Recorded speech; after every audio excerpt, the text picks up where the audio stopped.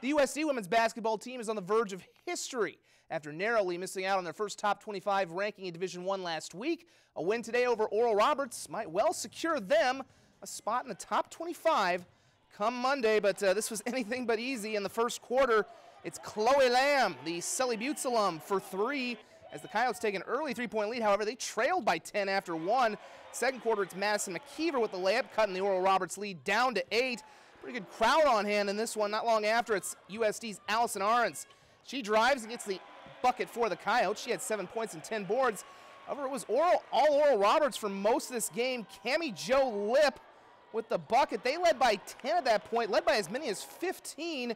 USD, however, would have a big rally in the second half. Here comes Lamb. She'll get one to go. She had 17 points, and a big fourth quarter sends USD to the victory.